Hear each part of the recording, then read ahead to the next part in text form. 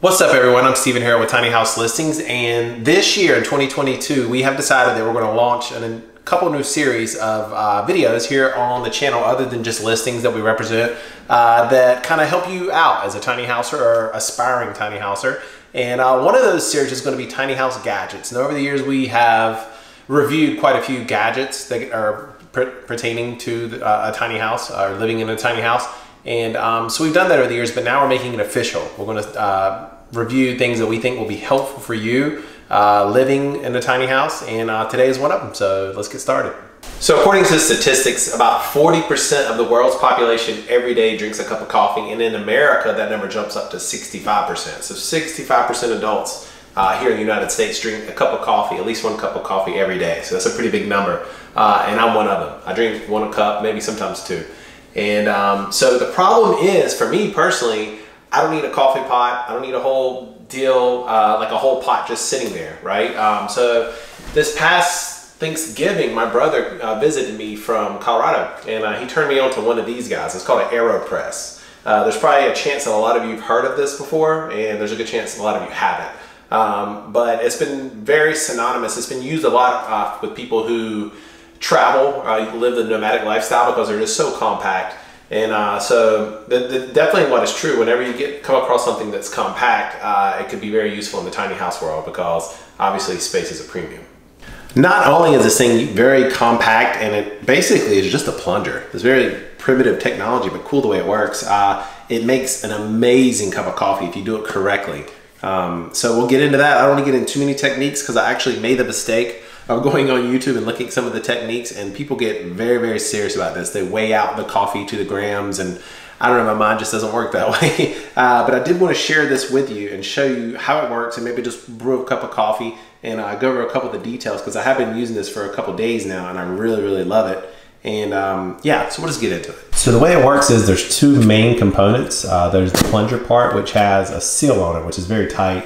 And then there's the part where you actually put the coffee in, and then at the bottom this turns, and there's two different types of filters, and I'll show you that. The main filter that most people use are these paper filters. They will act very similar to a regular coffee pot filter. These are just little discs that fit down into the bottom, but I opted to go with the metal one because it's reusable, and you know, I won't be purchasing any of these. It just came with the initial, but you know, it's more eco-friendly, and you can just wash it, and each time, and it's super, as you can see there, very, very fine, so nothing's getting through there.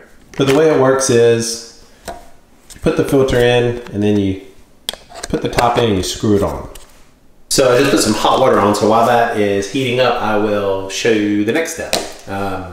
You take your favorite coffee. I use Peet's. I use Peet's coffee because when I used to live in Denver, Colorado, there was a Peet's coffee shop right down below the loft that I lived in. I just thought Peet's was so good.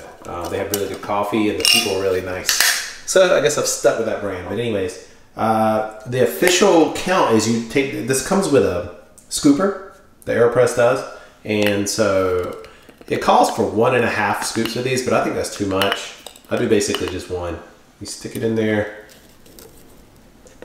just fill it up. Now the next thing you're supposed to do is kind of shake it to make sure everything's level. I don't know if you have to get that fancy with it, but I do. Now the next thing you want to make sure you do is you have a very sturdy coffee cup, and I'm not the one who says that. The actual owner of, or the inventor of AeroPress says that. You want a nice sturdy mug like this. And you put it on top just like that. Okay, so once your water is hot, you want to pour this up to about the 1 mark. So once the water gets to about 1, you'll pour it right there. Then another accessory that comes with AeroPress is this little stir. So you just put it in there and you stir for about 10 seconds.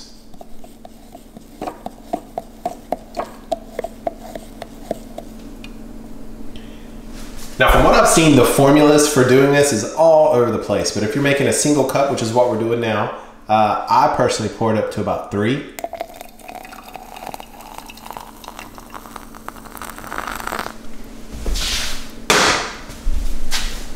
Then immediately I take the plunger, put it in there.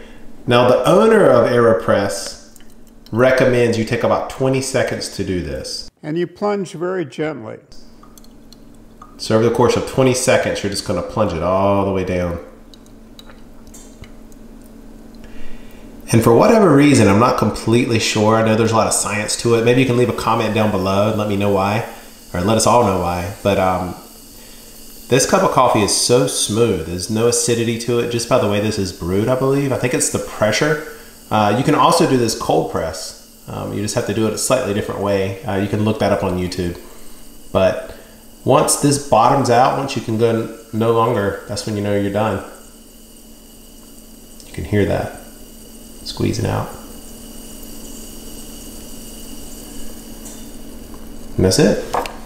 Then you're left with a beautiful cup of coffee.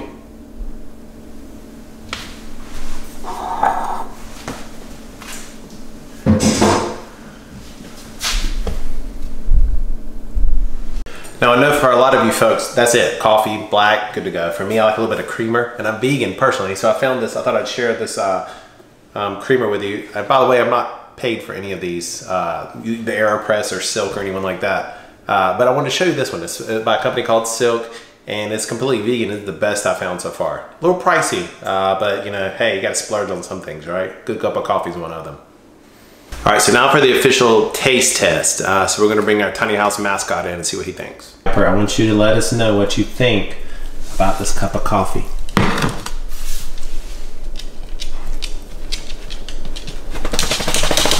All right, that's a no-go. All right, so when you're done brewing your cup of coffee, you just expel what AeroPress calls the puck. But I'm going to do it here so you can see it. And I guess that makes sense because it looks like coffee puck when you're done.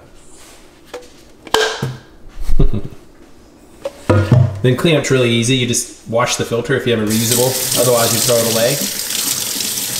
And you rinse out the chamber on the inside, and you're ready for the next cup. All right, so thanks for watching the video. This was the first video and hopefully a long series of tiny house gadgets, products we think that you would enjoy and could use and benefit from living the tiny house lifestyle. In future videos, it won't be only myself, it'll be other people from Tiny House Listings team. So if you like this video, just let us know about giving us a thumbs up and definitely subscribing, and leave a comment below if you have any thoughts for future videos. So thanks for watching, and see you in the next video.